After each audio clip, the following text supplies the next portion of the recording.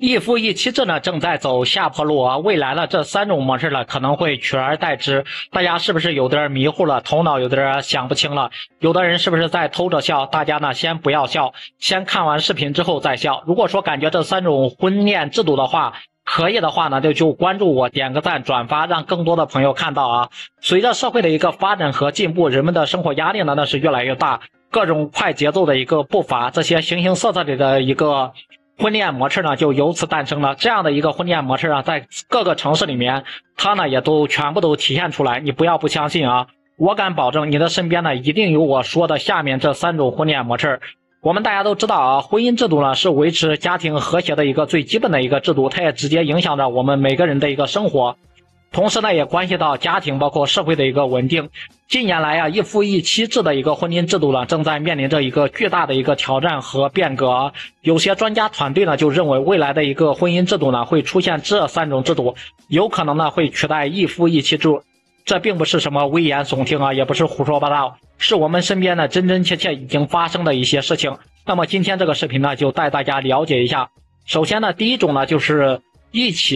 在一起不结婚的一个模式。这样的一个模式呢其实就是同居啊，表面上看呢它是夫妻呢同吃同住包括同睡，但是从法律层面来看，他们没有婚姻法的一个保护啊。这种模式呢对于双方的约束性都非常好，都非常小啊，也不需要承担婚姻呢所带来的一个责任感。为什么会出现这样的一个模式呢？其实呢就是现在呀年轻人的一个生活压力实在是太大了，结婚吧就是成本太高了啊，包括那种彩礼什么房子车子什么全套的黄金首饰实在是吃不消。但是呢2个人呢又爱得死去活来的，又不想分开，于是呢他们就以这种试婚的一个模式在一起，然后同居了在一起啊，这样呢就灵活自由多了。合得来的呢就继续在一起，合不来的随时随地呢就可以分手，也不用考虑离婚，也不用考虑之后要分财产或者是什么的。那第二种就是各自为营的一个模式啊，这样的一个婚姻模式呢是一种比较开放的一个婚姻形式，男女双方呢都有一定的一个经济基础，包括自由独立的一个空间。